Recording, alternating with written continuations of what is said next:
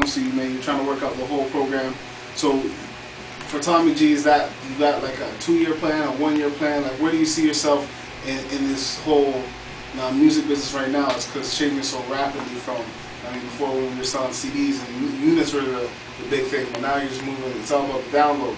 It's all about the downloads, and it's business, you know what I mean? You can't just jump out there and drop a single and everybody be like, yeah, you expect everybody to be jumping at it. You gotta get out there and promote your single, you know what I mean? So unless the whole situation is right, it don't make no sense. Signing to anybody doesn't make no sense. Dropping a single. You know what I mean? You gotta make sure the hype is behind you and is building behind you. A lot of hate gonna come with it. You know, I got it, but it ain't nothing. You know what I'm saying? Just keep going, keep moving forward. Don't let nobody stop you. Definitely, man. I love the positive vibes that you're moving with. Now, this is just, it's just you yourself that's an artist putting out music. Now, do you have a team, like a production team? You work with other artists? I work with, we got like, what is this, CHRY gang? We got maybe like 12 artists. We all work together. We all produce each other's music. You know what I mean? We work with each other in the studio, so we have a positive vibe and fresh ideas coming to the plate. I'm mostly going to work with a couple of producers. You know what I mean? I work with sept.10th. Anime Boys, I work with Jace, Scissorhands, and I got a couple records produced by T. Williams. You know what I mean?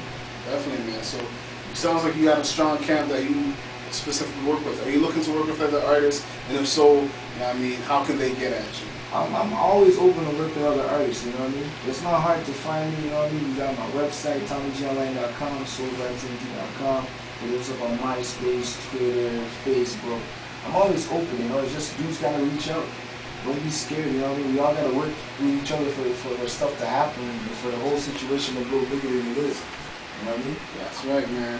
So you're hearing it here first, man. TommY-G is down to work with everybody. He's on every social network that you just mentioned right there, man. He seems like he's everywhere right now on the streets. Now, real quick, if you can talk about the single that we're gonna throw to real quick, what the name of this track is. This record is called Hold You. Yeah. I done had this record sitting on it since like December. You know what I mean? Like I said, the situation gotta be right before it comes out, right? It's produced by T. Williams. It's a crazy record, goes by the name of T- right now. You know what I mean? I sing and I rap on the record. You know what I mean? So you're double threat right there, man. Double. I write all my music, so. Triple threat. He wants all the money, man. He's trying to get all the points off the publishing. Definitely, man. I love that. So we're going to throw that joint real quick right now. I want to thank you for coming through. You going to big up anybody real quick? Anybody that you can? Shout out Soul Vibes, whole CHRY gang crew, Black City, all my fam. You know who we is, you know what we do. We get kids, baby. Alright, man. Definitely. Sound Junction 105.5. We're doing it big all the way to 12 o'clock, man. The Cinderella Hour. Right now we got Hold You on Deck by TommY-G. Turn your radios up. Turn your internet speakers up. Plug in the basement. Let's go, man. This is how we do it. Sound Junction 105.5.